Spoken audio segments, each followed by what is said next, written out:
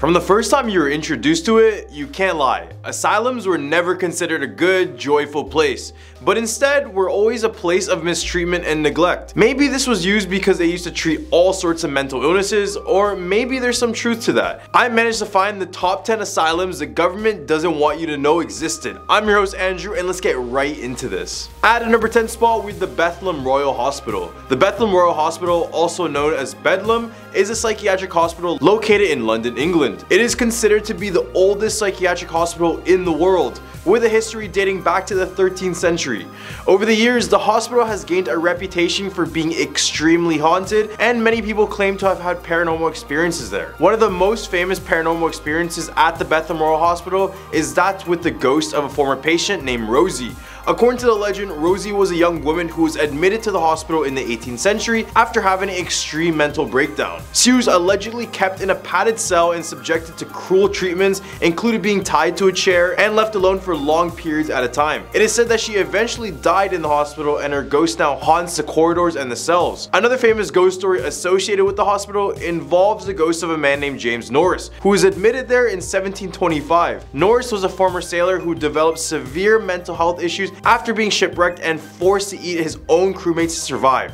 Yeah, pretty gruesome. When he was eventually admitted to the hospital, he was treated with harsh methods, including being bled, blistered, and even purged. Norris is said to have died in the hospital, and his ghost is also rumored to haunt the halls. He is known to bang on the walls and doors of the hospital during the nights. So yeah, a lot of bad things happen here and still remain here. At a number 9 spot with the Willard Asylum for the Chronic Insane. The Willard Asylum for the Chronic Insane was a psychiatric hospital located in Willard, New York. It was founded in 1869 and operated all the way until 1995.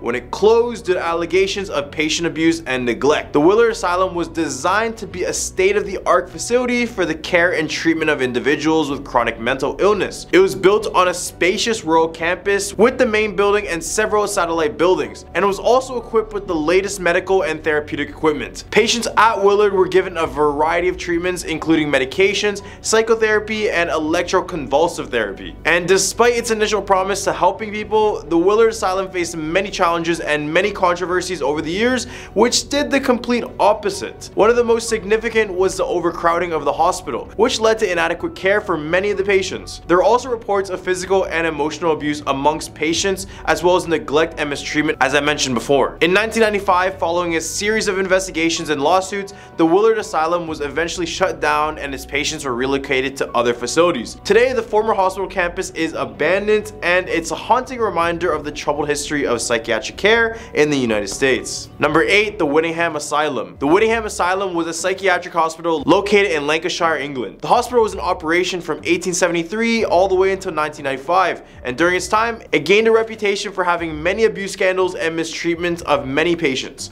This inevitably caused many people to believe that their spirit stayed inside of the asylum even after death. One of the most famous ghosts caught here is the ghost of a former patient named Elizabeth. Story goes that Elizabeth was admitted to the hospital in the late 1800s after being diagnosed with severe depression.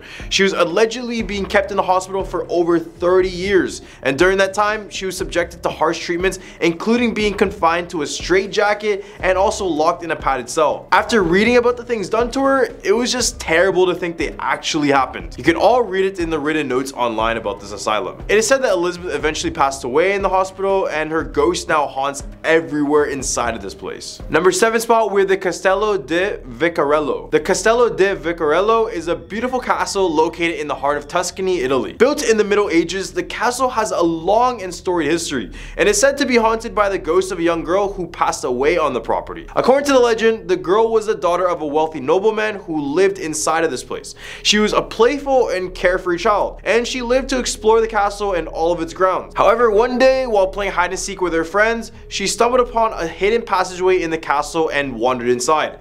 Unfortunately, the passageway was a trap, and the girl became lost in the castle's winding corridors. She wandered for hours, calling out for help, but no one could hear her. Finally, exhausted and scared, she collapsed and passed away in the dark, damp passageway. Since then, the ghost of the young girl has been seen by many who visit the castle. Some say they have heard her laughter and footsteps echoing through the halls, while others have reported seeing her ghostly figure wandering the castle grounds. Number 6, the Dauphine Orleans Hotel. The Dauphine Orleans Hotel is a historic hotel located in the French Quarter of New Orleans, Louisiana. According to the hotel's legend, the building is haunted by the ghost of a former pirate who was hung on the property. The pirate, who was known for his ruthless and violent behavior, was captured by the authorities and sentenced to execution here.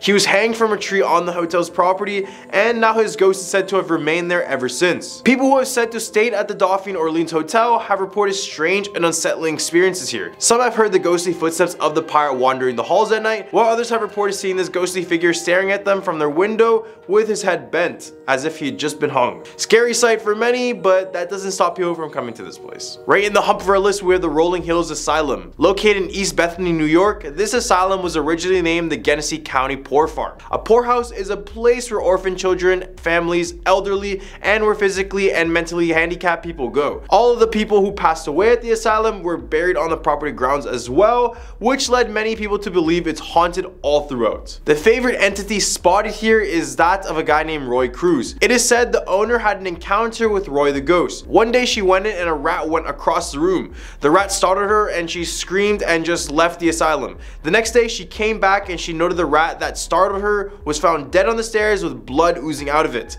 Above that was a bloody handprint, presumably with the blood of the cat. She believes it was Roy helping her, as the rat startled her pretty badly, but was it the cat or was it Roy the ghost? Over 1,700 people passed away and were buried on these grounds. So it seems like Roy is not the only ghost you'll be encountering here, and chances are he is probably not the one who killed the rat. Number 4, the Eloise Psychiatric Hospital. Located in Westland, Michigan, it was named after Detroit's postmaster Eloise Davik. In 1839, the Eloise Psychiatric Hospital started off as a poorhouse and a farm where the poor, the sick, and the needy would go for shelter and work.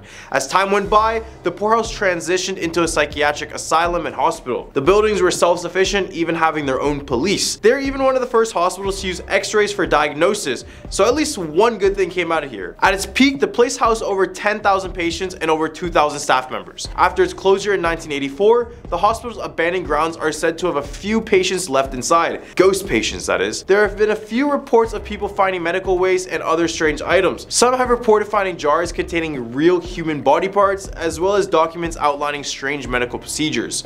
Paranormal investigators have conducted numerous investigations on the ground. Then more recently, a group recently claimed to have seen a spirit of a woman wearing all white, often seen on the upper floors and the roof of this hospital. Number 3, the Haven Sanatorium. The Haven Sanatorium, otherwise known as the Sanatorium of Death, was built in 1911, and ever since it has been a hotspot for paranormal investigators due to the dark history attached to it. When the place was active, much of it was used to treat those sick with tuberculosis, and the issue was the cure didn't come until 1946, which gave over 30 years of deaths due to this illness. Eventually the need for the sanatorium died down and the place ended up closing in 1989. After being repurchased, it was found that over 1,000 people passed away inside of this place, with the majority of them being in unmarked graves. To make matters worse, many satanic worshippers have made their way here to perform rituals using pentagrams and sacrifice. Even ghost adventures made their way here and even spoke with another spirit inside of this property. Others believe that the patients of this place were badly mistreated, which just gives way more reasons for their haunting. At number 2 spot, we have the Trenton Psychiatric Hospital. Trenton Psychiatric Hospital, originally named New Jersey State Lunatic Asylum, has a long history of helping mentally ill patients and even harming them. The hospital opened in 1848 and welcomed 86 patients originally. The first superintendent, Horace Butolph, was a good man and provided excellent care for the people in his care. Then it took a turn for the worse when Dr. Henry Cotton took over. The doctor believed he could cure mental illness by removing organs. He believed that infections caused mental illness, so he tested it by removing his patient's teeth, limbs, or any body part with slight signs of infection. This would cause dozens of patients to pass away, and many visitors still claim that you could hear the screams of his patients inside of the walls of the hospital. Others even claim to see the apparition of Dr. Cotton himself and other ghosts with missing limbs. Unfortunately, after his passing in 1933, a review found his medical procedures caused 45% of his patients to perish. The irony was, the doctor was clinically insane as well. Number 1, the Pennhurst Asylum. So Pennhurst Asylum began as a school for the disabled in 1908, but it didn't take long until it took a turn for the worse. So much happened at this asylum, so let me just give you guys a touch of what this place is about. A patient who suffered in the asylum eventually sued them in a federal class action lawsuit. The reason was because they violated the patient's 8th and 14th Amendment rights, which are to provide appropriate care and education. So what did they do? Well, some of the alleged abuses included strapping adult patients into children's cribs, lacing problematic patients drinks and foods, physically hitting patients, and also when patients would bite a doctor, they would rip their teeth out to ensure it would never happen again. This caused many patients to pass away in this very hospital, and eventually they closed their doors in 1987. Well, these are the top 10 asylums the government doesn't want you to know existed. What do you guys think about this list? Leave a comment down below with your opinions, and don't forget to like and subscribe to this video for some more content. I'm your host Andrew, and I'll catch you guys on the next one.